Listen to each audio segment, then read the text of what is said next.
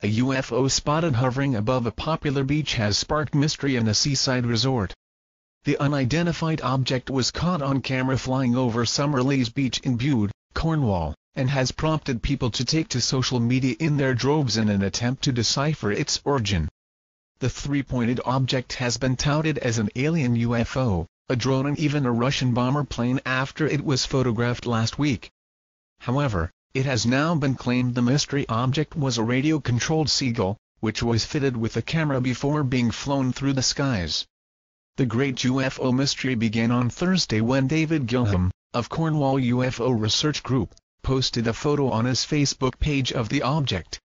He accompanied the picture with a caption, "Just received this photo 2 of 2 from a person in Bude. Any ideas what this object could